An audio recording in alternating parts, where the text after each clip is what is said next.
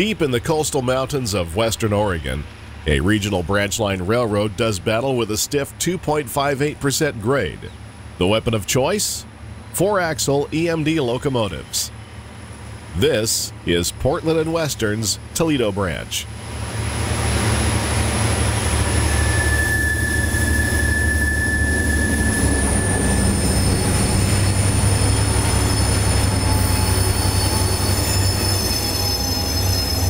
This former Southern Pacific branch line serves a Georgia Pacific paper mill in Toledo, Oregon, where containerboard is manufactured for cardboard boxes. The westbound train coming toward the mill is known as the Toledo Hauler, while the eastbound move is referred to as the Patch, after it became routine for patch crews to take the hauler back east due to the slow track. It has also been nicknamed the Toledo Crawler for obvious reasons. Power for the train consists of mostly GP39s and GP40-2s, including 1 or 2 road slugs, which have no prime mover of their own. Trains leave the GP paper mill following the easy flow of the Yaquita River for the first few hours. But the leisurely course comes to an abrupt end as the train crosses the Yaquita River on this wooden trestle near milepost 733.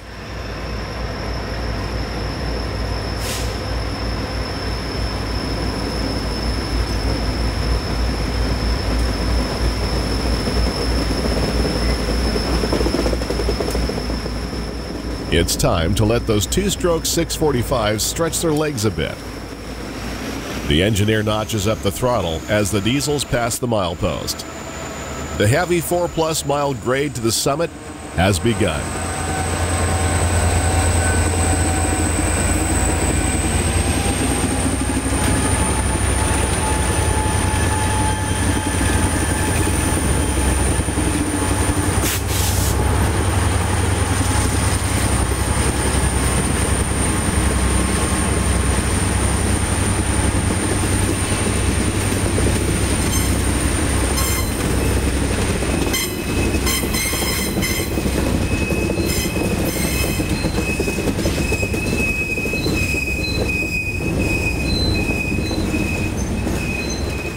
After crossing the river, the grade doubles back just inside the timber on the uphill side of the old 10 Hampson lumber mill, which operated back in World War II.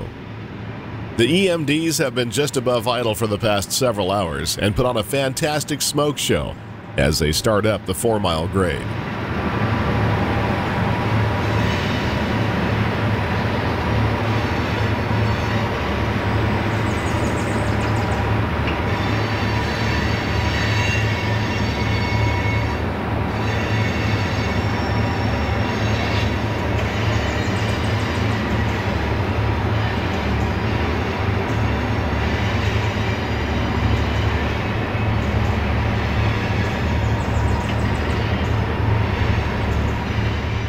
Much of the Toledo branch is hidden in a natural tunnel of trees.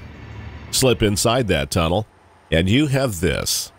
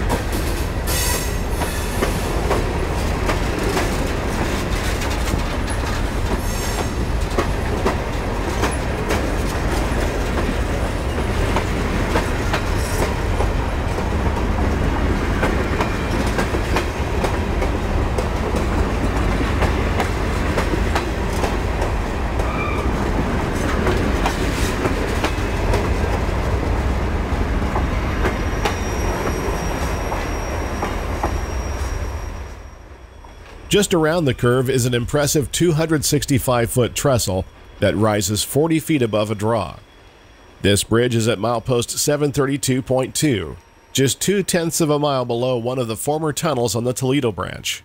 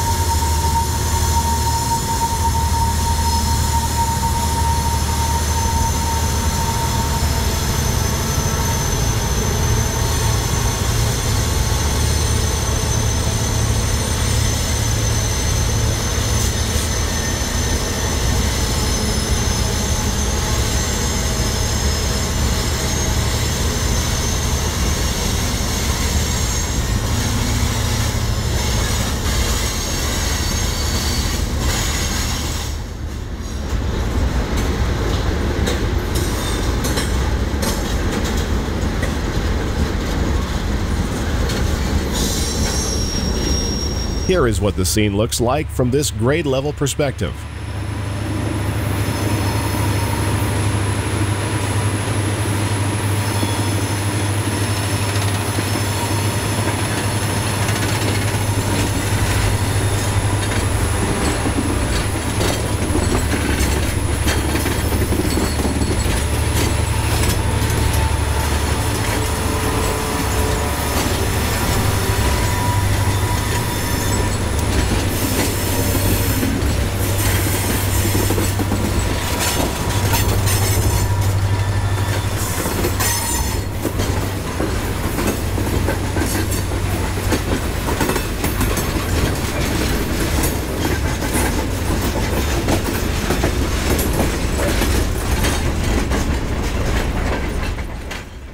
The railroad makes a curve to the right as it approaches the remains of Tunnel 23. This was the second of 3 tunnels on the Yaquina branch. This Southern Pacific photo from 1925 shows the east bore. The hanging cables or telltales in this image were to alert any brakemen on top of the cars of the approaching tunnel. Here is an undated view of the west bore of Tunnel 23. It was bypassed by the Southern Pacific during an ambitious line relocation project in 1962. The current line runs through the tall trees to the right of the tunnel. Hiking above the present grade, the top of the west bore can still be found, like a cave partially hidden in the side of the mountain. An invisible river of cold air pours out of the dark interior. A reverse S-curve now detours trains around the nearly forgotten tunnel.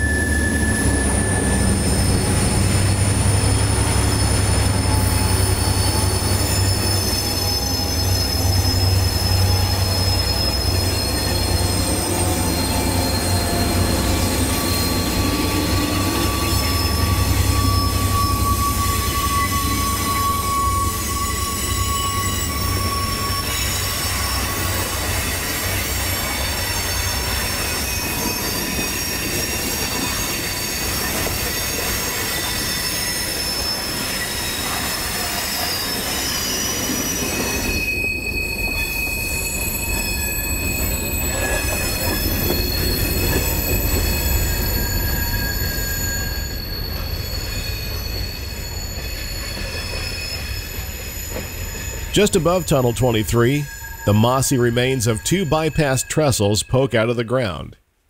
These were at milepost 731.56 and 731.48. Rather than filling in these trestles, the track was simply realigned around them.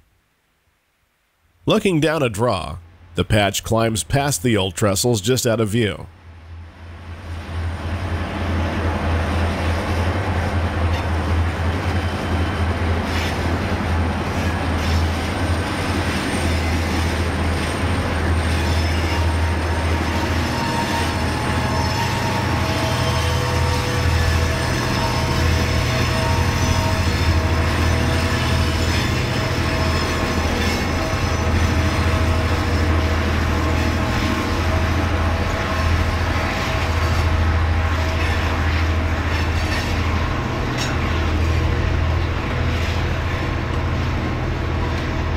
One trestle that was not bypassed is at milepost 731.2.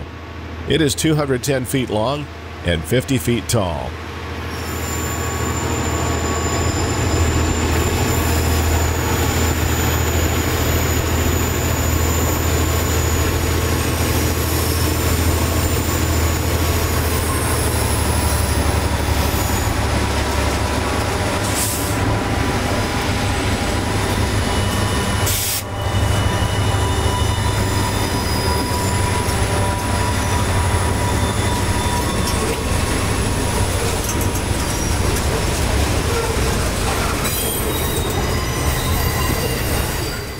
Like many trestles on the line, this one likes to rock and roll.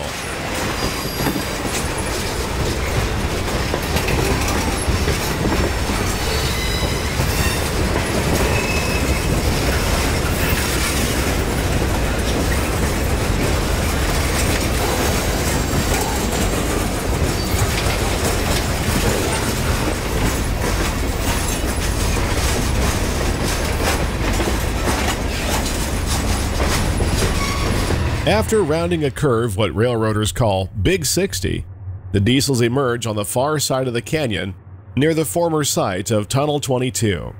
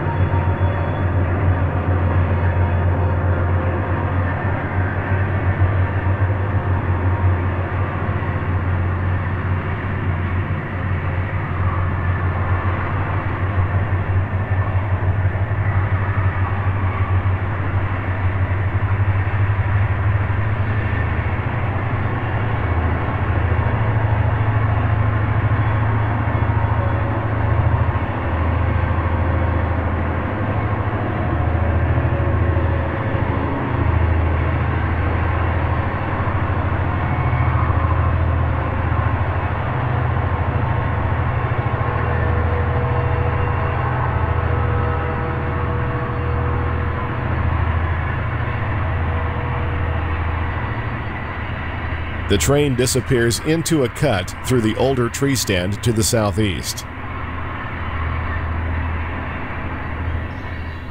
Hidden in the upper reaches of the canyon was once one of the grandest trestles on the Toledo branch. This was the 60th bridge constructed east of Yaquina, and it garnered the nickname Big 60. Reaching 409 feet across the canyon and standing 105 feet above Spildy Creek, Big 60 was an impressive structure. In September 1962, Southern Pacific undertook an extensive track improvement project in anticipation of much heavier trains with large chip cars servicing the new Georgia Pacific paper mill in Toledo.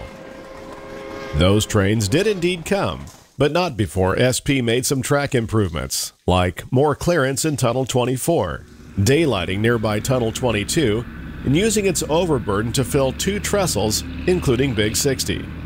The project took place in only 6 days between September 2nd and 7th, 1962. During that time, Morrison-Knudsen moved approximately 198,000 cubic yards of earth from the mountain above Tunnel 22, filling the gap spanned by the trestle.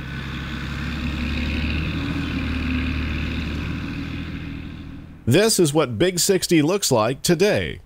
The fill at milepost 730.6 is overgrown with trees, appearing now as just another curve in the railroad's climb to summit.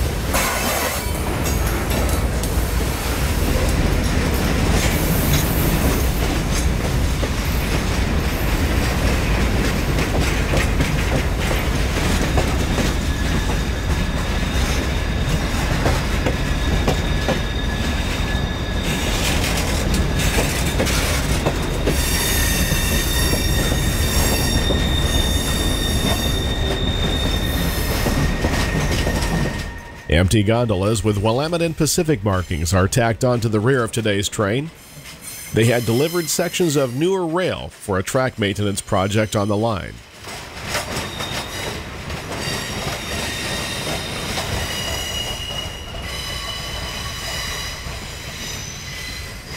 As the train rolls out of Big 60, it passes through the remains of Tunnel 22. This view is looking west toward the Big 60 curve, hidden in the trees. And now we are looking east through the 1962 cut.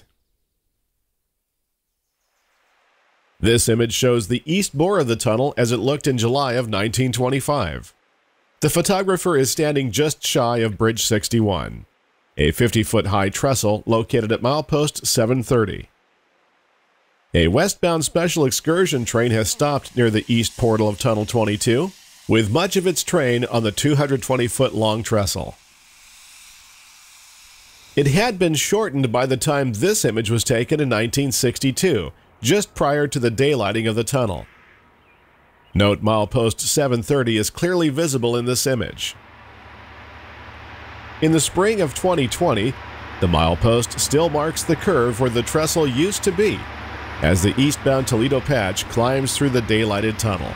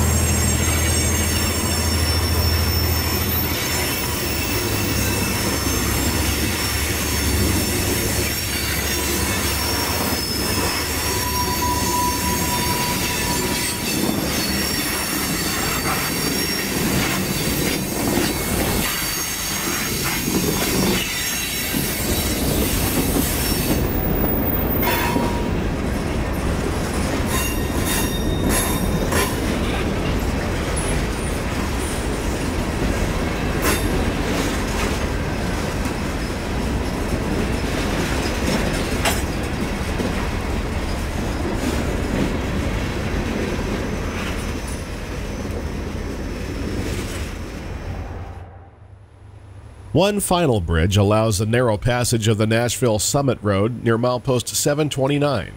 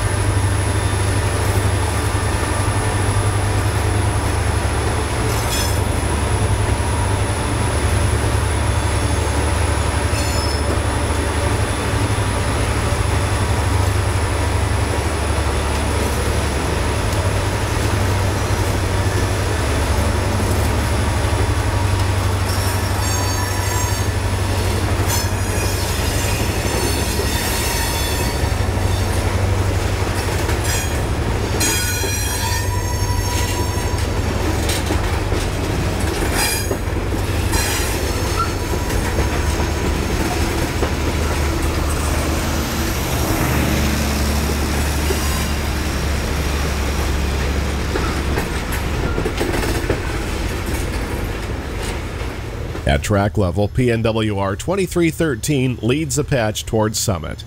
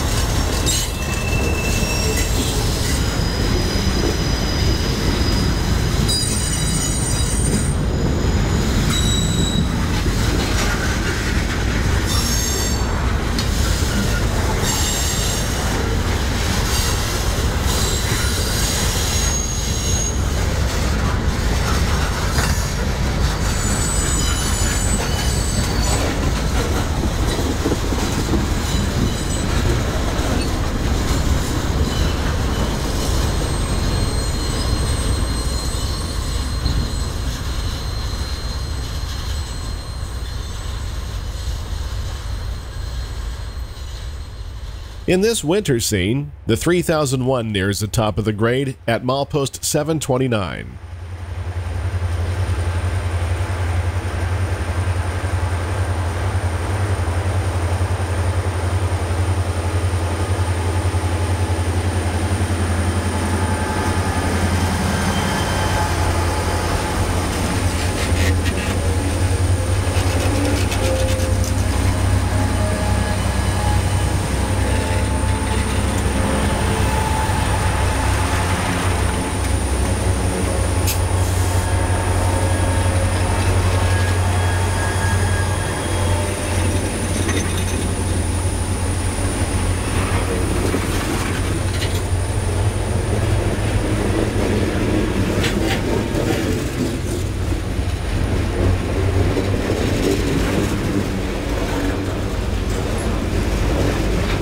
Trains break over the top of the Coast Range at an elevation of 704 feet.